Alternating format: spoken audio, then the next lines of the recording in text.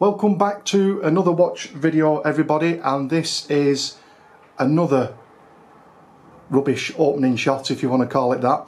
I've just got myself a coffee before I kick this off and we have a look at this Citizen dive watch.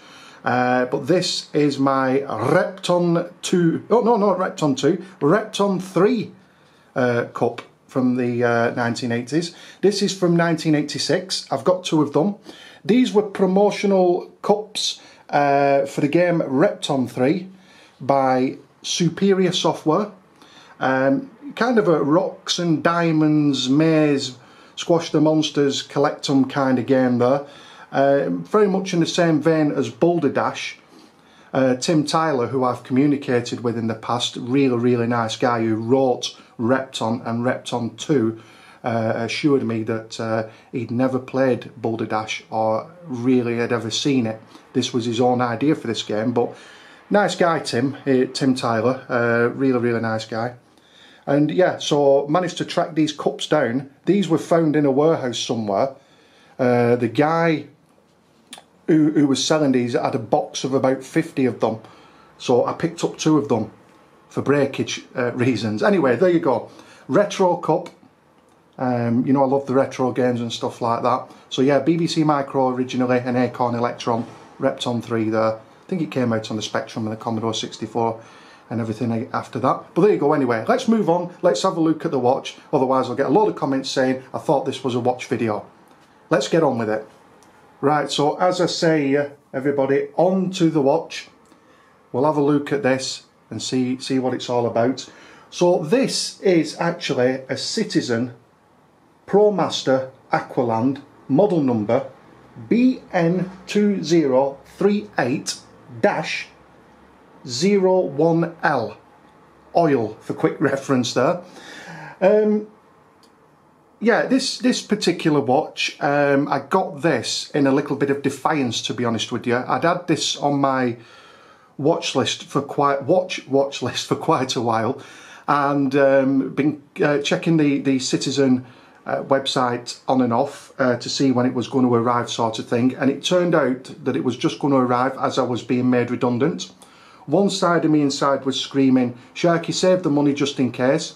The other side of me was saying, well, you've saved up for it, lad, so just pick up the damn thing and, you know, take it as a kind of like a redundancy kind of compensation, you know, gift, if you will. Sorry, you know what I'm like for stroking things here. If I'm not stroking Brody, I'm stroking the watch. So yeah, I got it basically in a little bit of defiance as a kind of a middle finger up to the old job that I was made redundant from, to be honest with you. And I'm glad I did, because I really like it. I intended making this video around about 16 weeks ago, 17, 18 weeks ago, whatever it was, when I was made redundant. Because it had just come out basically, and I thought, well, I'll get it done and we can move on and see if people like it or not. But as usual, I let it go. Bit depressed, one thing and another, but we're here now, we're doing it now, so that's what matters. You know, great support from everybody across Twitch and positivity from YouTube, which I really appreciate. Thank you very much, everybody. So yeah, this particular Promaster here, it's, according to the website, the details that I've got off the website, a little bit that they've got on there, is obviously it's water resistant down to 200 meters again, very similar to the Seiko. It's got a bezel there, which is the minimum requirement for this kind of watch. You know, the dive watches and stuff like that generally command a bezel of some sort as minimum operation. Otherwise, what use is it as a dive watch? Now this appears to me to be a 60 click bezel.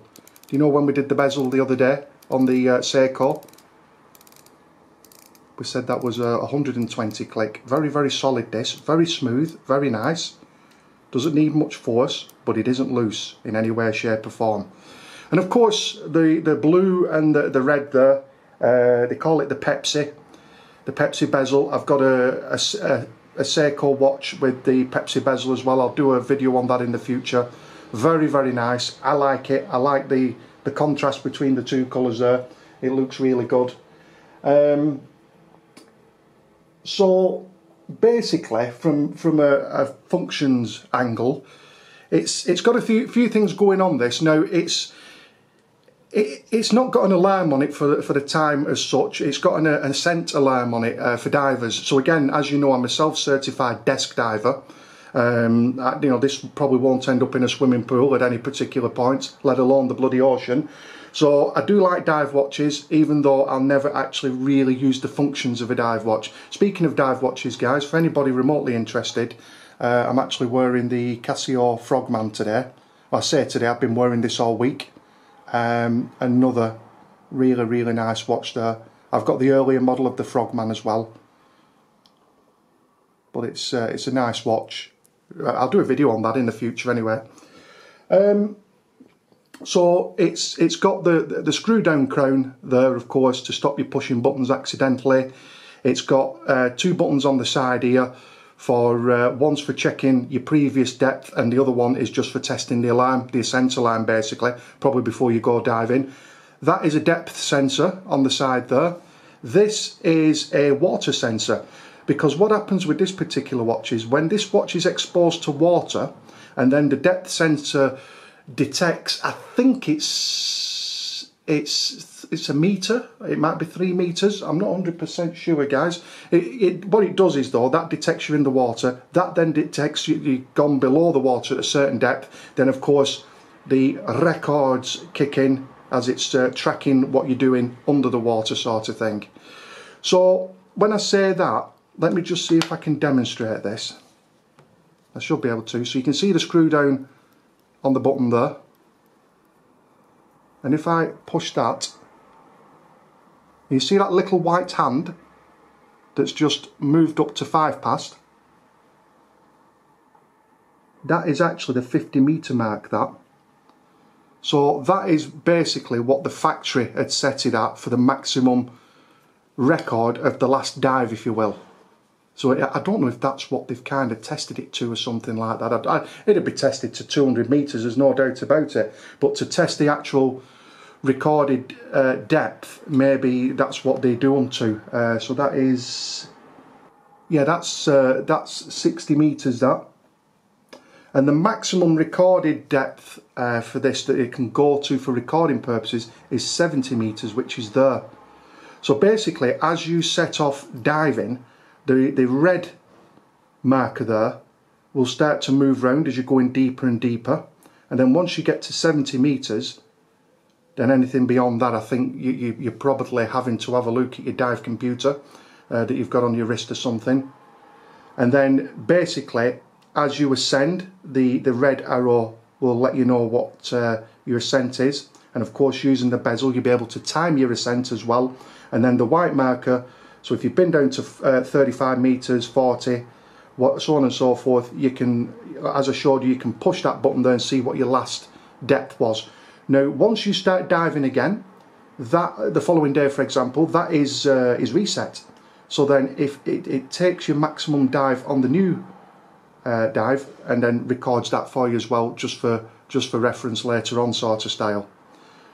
So again, you know, I'll never use that functionality, but it is a dive watch. It can be used for diving. Again, once we've wrapped this up, if anybody's got any comments about this watch, if you use it for diving, I'd be interested to know what it's like as a dive watch.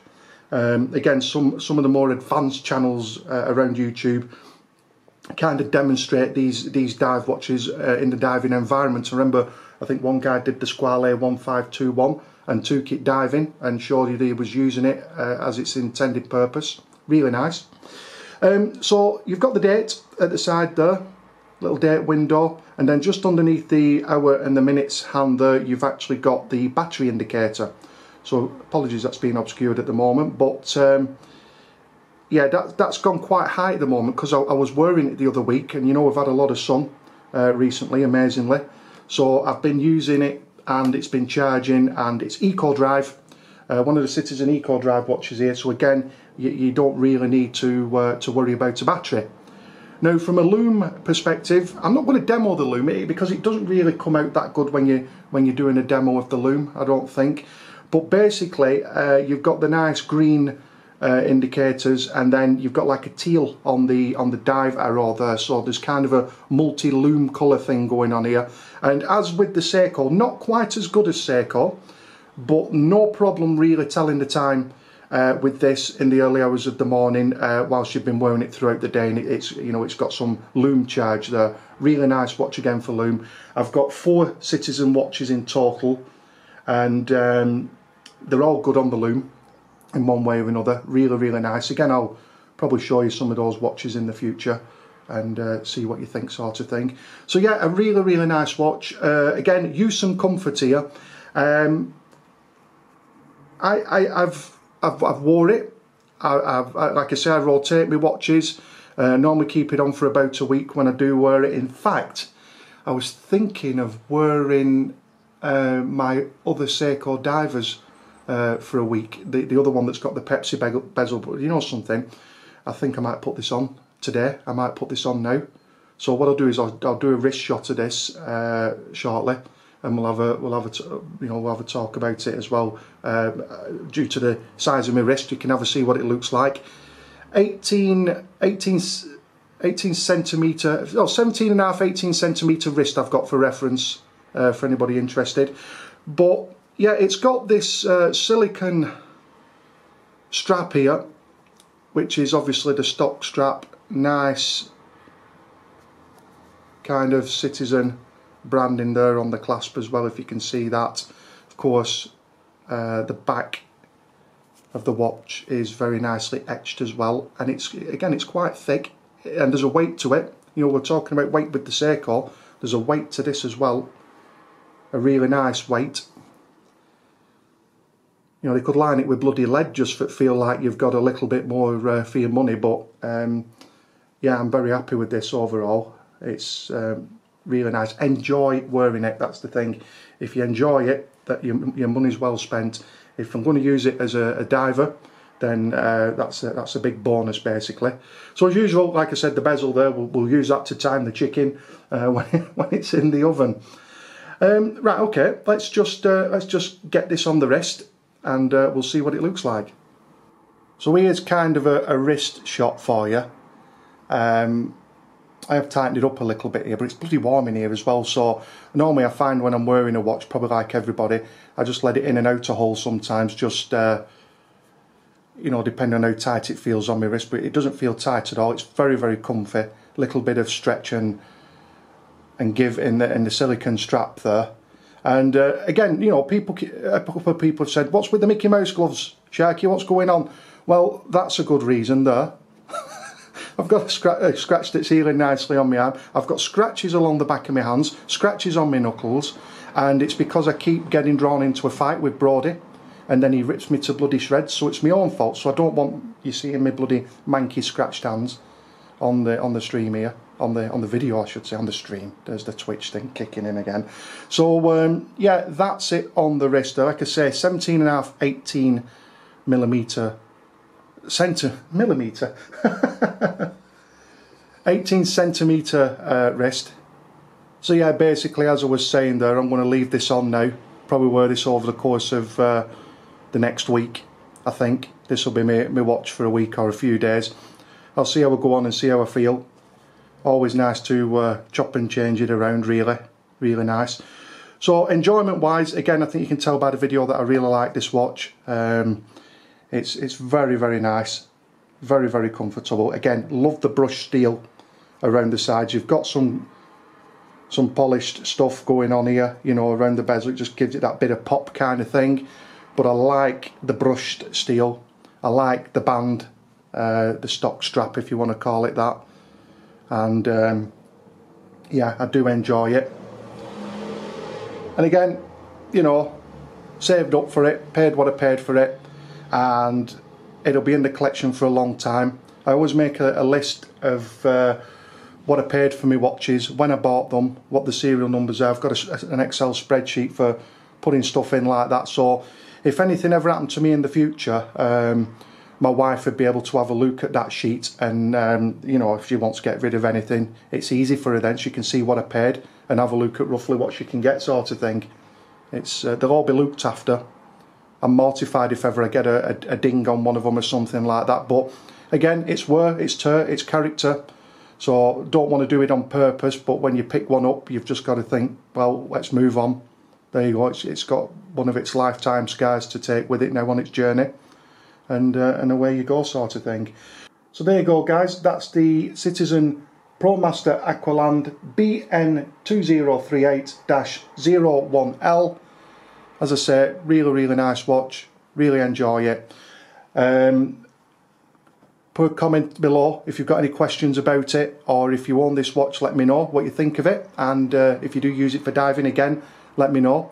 And feel free to get in touch on Twitch when I'm live streaming, if you've got any questions you want to ask live when I'm live with the games and stuff like that. No problem whatsoever, we'll do our best to answer it. And get in touch on Discord as well. There's a few of us on there talk about our projects and hobbies and other bits and pieces, so it's interesting to keep up with everybody. And thanks again for watching. Take care, and catch you all in the next video. Thank you.